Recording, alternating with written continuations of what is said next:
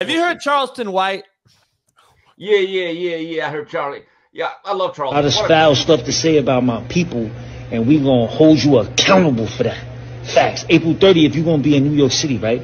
You got a show at the Gramercy Theater, right? With academics, right? What kind of Asian is that, Steve? I'm not. Yeah, I'm not gonna lie to you. That guy's not a credit to our people. He's not. He's not. So is he? What is he though? I think he's Chinese. Isn't that China Mac? Isn't that guy's name? Oh, okay. So I don't know who that is. So, but I like Charleston White. He's a funny guy. He always calls Jordan. Yeah, they be wearing them tennis shoes.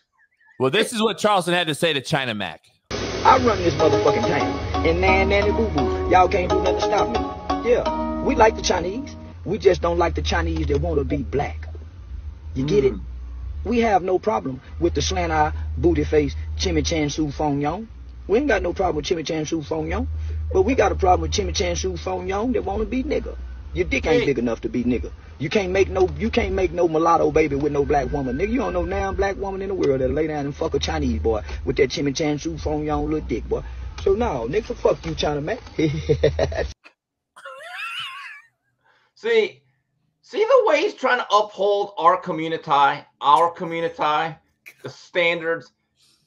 He's telling us, stay on the honor roll. He's saying, you're not going to be a rapper. You're not going to go pro in any sports. You're going to run a dry cleaners or a liquor store and actually start a community. Why is it a laundry? Yeah, I mean, I'm good with it. Why is it a liquor store or a laundromat? Yeah, that's the easiest way to get in there. Why those are two options, right? Like, you got to know who we are. You can't get a restaurant or nothing. You can't get like a. Well, I guess. I mean, whatever. Korean wings. Start a whatever panda. After Rashid Rice was going 119 in a